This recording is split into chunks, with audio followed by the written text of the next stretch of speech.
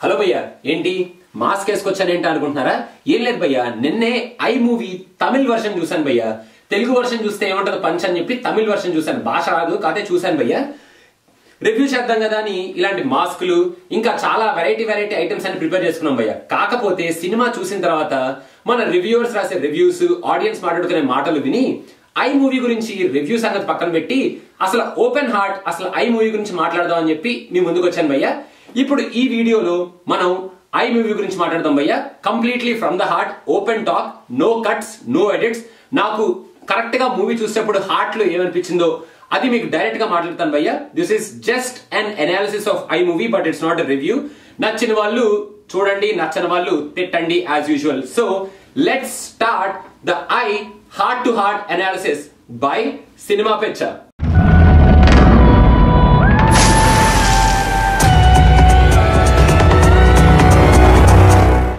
శంకర్ చాలా గొప్ప సినిమాలు తీశాడు భయ్యా. ఈ అన్ని సినిమాల్లోనూ ఏదో ఒక మెసేజ్ ఇస్తూ ఉంటాడు భయ్యా శంకర్.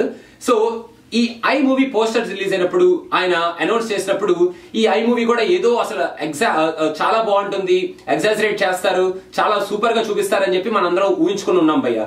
అండ్ ఒక్కసారి ఫస్ట్ లుక్ రిలీజ్ అయిన తర్వాత ఈ మూవీ మీద హైప్ పీక్స్ కి వెళ్ళిపోయింది భయ్యా.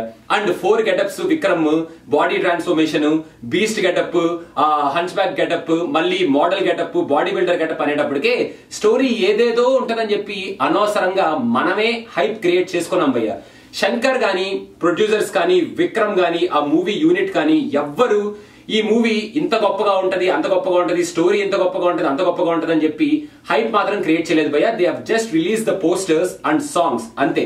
హైప్ దానంటే అదే మనమే క్రియేట్ చేసుకున్నాం భయ్యా. అండ్ ఇది ఒక ప్యూర్ లవ్ స్టోరీ భయ్యా. ఈ స్టోరీ విషయానికి వస్తే this is completely a straight forward love story by Shankar. Shankar ఇంతవరకు ఇలాంటి లవ్ స్టోరీస్ తీయలేదు భయ్యా. కాకపోతే ఇప్పుడు ఒక స్ట్రైట్ ఫార్వర్డ్ లవ్ స్టోరీ తీశాడు. కాకపోతే ఆ లవ్ స్టోరీలో కొన్ని ఎలిమెంట్స్ యాడ్ చేశాడు. హంచ్ బ్యాక్ ఎలిమెంట్ అని, ఒక బాడీ బిల్డర్, మోడల్ అని చెప్పి ఇలాంటి ఎలిమెంట్స్ యాడ్ చేశాడు భయ్యా. కాకపోతే ఈ స్టోరీలో ఓ పెద్ద గొప్పతనం గానీ, లేకపోతే సంథింగ్ కొత్తదనం గానీ, Shankar mark kind of presentation గానీ కనిపించదు భయ్యా. అలా అని స్టోరీ బాలేదా, చాలా చండాలంగా ఉందా సినిమా, బోరింగ్ గా ఉందా, చెత్తలా ఉందా, సినిమా చూడలేమా అని మాత్రం అనలేం భయ్యా. బికాస్ శంకర్ తాను ప్రెజెంట్ చేయాలనుకున్న లవ్ స్టోరీని చాలా స్ట్రైట్ ఫార్వర్డ్ గా ప్రెజెంట్ చేశాడు భయ్యా. ఎక్కడ ఎటువంటి లూప్ హోల్స్ లేకుండా నీట్ గా స్ట్రైట్ ఫార్వర్డ్ గా ప్రెజెంట్ చేశాడు భయ్యా. కాకపోతే ఫస్ట్ హాఫ్ లో కొంచెం ఆ చైనా ఎపిసోడ్ అని, కొంచెం బాడీ బిల్డింగ్ ఎపిసోడ్ అని, ఆ లవ్ ఎపిసోడ్స్ కొంచెం లెంతీగా అనిపిస్తాయి భయ్యా. కాకపోతే డీప్ గా ఆలోచిస్తే సెకండ్ హాఫ్ లో మనకి ఒక కైండ్ ఆఫ్ పెయిన్ క్రియేట్ చేద్దాం అని చెప్పి ఫస్ట్ హాఫ్ లో లవ్ ఎపిసోడ్స్ ని బాగా సాగదీశాడేమో అని నాకైతే అనిపించింది భయ్యా. అలా అని ఫస్ట్ హాఫ్ లో లవ్ ఎపిసోడ్స్ చాలా చండాలంగా ఉన్నాయి అంటే లేదు భయ్యా. విక్రమ్ యాక్టింగ్ చాలా బాగుంది భయ్యా. అండ్ ఏమీ జాక్సన్, విక్రమ్ మధ్యలో ఉన్న సీన్స్ చాలా క్లియర్ గా, చాలా నీట్ గా ఉన్నాయి భయ్యా. కాకపోతే యాజ్ అన్ ఆడియన్స్ మనం ఒక లవ్ స్టోరీ ఎక్స్పెక్ట్ చేయలేదు కాబట్టి ఈ సినిమా నుంచి ఫస్ట్ హాఫ్ కొంచెం లైట్ గా బోరింగ్ అనిపిస్తుంది భయ్యా. మధ్యలో ఆ ఎడిటింగ్ కట్స్ వచ్చినప్పుడు, సినిమా చూసిన వాళ్ళకి అర్థమవుతుంది నేను ఏం చెప్తున్నాను, మధ్యలో ఆ ఎడిటింగ్ కట్స్ వచ్చినప్పుడు ఏంట్రా ఇది డిస్టర్బెన్స్ మధ్యలో అని అనిపిస్తుంది భయ్యా. కాకపోతే స్టోరీ ఏంటా అని చెప్పి కొంచెం ఈగర్ గా వెయిట్ చేస్తాం భయ్యా. ఇంటర్వెల్ టైం కి ఆల్మోస్ట్ స్టోరీ సగం మనకి రివీల్ అయినట్టే అనిపిస్తుంది భయ్యా. Then let's come to the second half. Second half లో శంకర్ చెప్పాలనుకున్న story, beauty and the beast story చాలా క్లియర్ కట్ గా ఎస్టాబ్లిష్ చేశాడు భయ్యా. ఆయన చెప్పాలనుకున్న పాయింట్, ఆ రివెంజ్ కాన్సెప్ట్ కానీ, లేకపోతే ఆ బ్యూటీ అండ్ ద బీస్ట్ మధ్యలో లవ్ కాన్సెప్ట్ కానీ చాలా క్లియర్ గా ఎస్టాబ్లిష్ చేశాడు భయ్యా. And Vikram performance in the second half peak లెవెల్లోకి ఉంది భయ్యా. And when you talk about the technical aspects, camera angles కానీ, కెమెరా ప్రెజెంటేషన్ కానీ, విక్రమ్ మేకప్ కానీ, సెకండ్ హాఫ్ లో వచ్చే మేకప్స్ కానీ చాలా బ్యూటిఫుల్ గా ఉన్నాయి భయ్యా. ఇవన్నీ ఈ సినిమా ఒక టెక్నికాలిటీ గురించి మనకు చెప్తాయి భయ్యా. యాజ్ అ కామన్ ఆడియన్స్ మనకి టెక్నికాలిటీ ఎందుకురా, మనకి స్టోరీ కావాలి, మనకి మిగతా అన్ని పక్కన పెట్టేసి మనకి స్టోరీ ఒక్కటే ఇంపార్టెంట్ అనుకుంటే మాత్రం సెకండ్ హాఫ్ లో కూడా స్ట్రైట్ ఫార్వర్డ్ స్టోరీనే ఉంటుంది భయ్యా. కొత్తదనమైన స్టోరీ ఉండదు. కాకపోతే it's a Shankar mark presentation భయ్యా. ఒక చిన్న పాయింట్ మాట్లాడుకుందాం భయ్యా. ఇప్పుడున్న లేటెస్ట్ ట్రెండ్ ఆఫ్ డైరెక్టర్స్ లో గానీ, యాక్టర్స్ లో గానీ ఇంత సింపుల్ స్టోరీ లైన్ తీసుకొని అంత కైండ్ ఆఫ్ ప్రెజెంటేషన్ గానీ, అంత ఎక్స్ట్రావగెంట్ పిక్చరైజేషన్ గానీ ఎవరైనా చేస్తారా? చెయ్యరు భయ్యా. We have to first appreciate Shankar and Vikram for accepting such kind of a movie and presenting such kind of a movie to the audience. నా ఇప్పుడు మనం యాక్టింగ్ విషయానికి వద్దాం భయ్యా. యాక్టింగ్ విషయానికి వస్తే విక్రమ్ తన యాక్ట్ చేసిన 4 రోల్స్ లోను వండర్ఫుల్ పర్ఫార్మెన్స్ ఇచ్చాడు భయ్య. మెయిన్ గా సెకండ్ హాఫ్ లో తన సెంటిమెంట్స్ పండించే సీన్ గానీ, యాక్షన్ చేసే సీన్ గానీ, సీరియస్నెస్ ఉన్న సీన్స్ గానీ, ఏమీ జాక్సన్ దగ్గర లవ్ సీన్స్ కానీ చాలా చాలా చాలా ఎమోషనల్ గా ఉన్నాయి భయ్య. సెకండ్ హాఫ్ చాలా మందికి టచ్ అయ్యే అవకాశాలు ఉన్నాయి భయ్య. ఫస్ట్ హాఫ్ టచ్ అయినా అవ్వకపోయినా సెకండ్ హాఫ్ మాత్రం డెఫినెట్ గా టచ్ అయ్యే అవకాశాలు ఉన్నాయి భయ్య. ఇంకా ఏమీ జాక్సన్ యాక్టింగ్ వస్తే, ఏమీ జాక్సన్ ఇంతవరకు మనకు అంత పెద్ద పరిచయం లేకపోయినా ఈ సినిమాలో చాలా బాగా యాక్ట్ చేసింది భయ్య. తను ఎమోషనల్ సీన్స్ లో కానీ, తను సెకండ్ హాఫ్ లో ఇచ్చిన పర్ఫార్మెన్స్ కానీ చాలా బాగుంది భయ్య. And she's looking gorgeous. Beauty and the beast అన్న కాన్సెప్ట్ కి నాకు తెలిసి ఏమీ జాక్సన్ ని వెతికి వెతికి వెతికి మరీ పట్టుకున్నాడేమో శంకర్ అనిపిస్తుంది భయ్య. Now let's come to the direction. Direction విషయానికి వస్తే భయ్య, శంకర్ ఏంటి ఇలా తీశాడు, శంకర్ ఏంటి అలా తీశాడు, ఇది శంకర్ సినిమా కాదు, శంకర్ డైరెక్షన్ లో లేదు అని చాలా కామెంట్స్ వినిపిస్తున్నాయి భయ్య. కాకపోతే ఇంత ఒక చిన్న కాన్సెప్ట్ ఉన్న సినిమాని అంత లావిష్ గా, అటు చైనా అని, ఇటు అన్ని మేకప్స్ అని, ఒక నార్మల్ మూవీని కొన్ని యాక్షన్ ఓరియంటెడ్ సీన్స్ పెట్టి, ఒక హంచ్ బ్యాక్ హీరో కూడా కొంచెం హీరోయిజం ప్రెజెంట్ చేసి, ఇలాంటి డైరెక్షన్ ఎవరు భయ్య చేయగలుగుతారు? Let's not talk and simply comment on direction అని చెప్పి ఒక 2-3 ముక్కలు మాట్లాడి డైరెక్టర్ అలా పక్కన పడేయకండి భయ్య.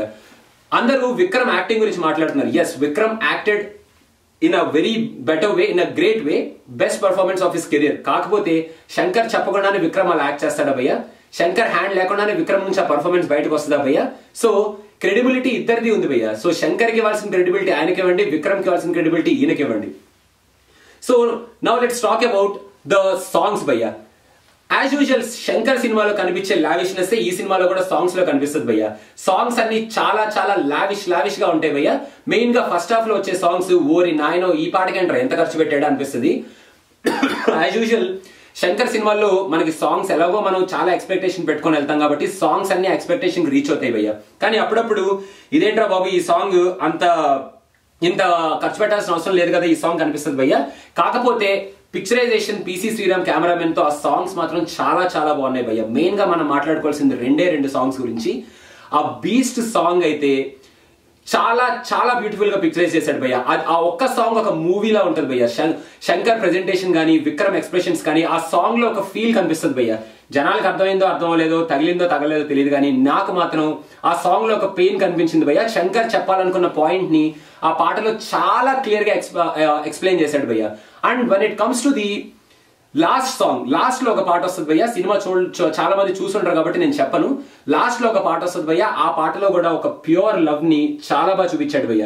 నార్మల్లీ డైరెక్టర్స్ అంత డేర్ చేయరు అలాంటి సీన్స్ చూపించడానికి, కానీ ఆ ప్యూర్ లవ్ ని చాలా బాగా చూపించారు భయ్య.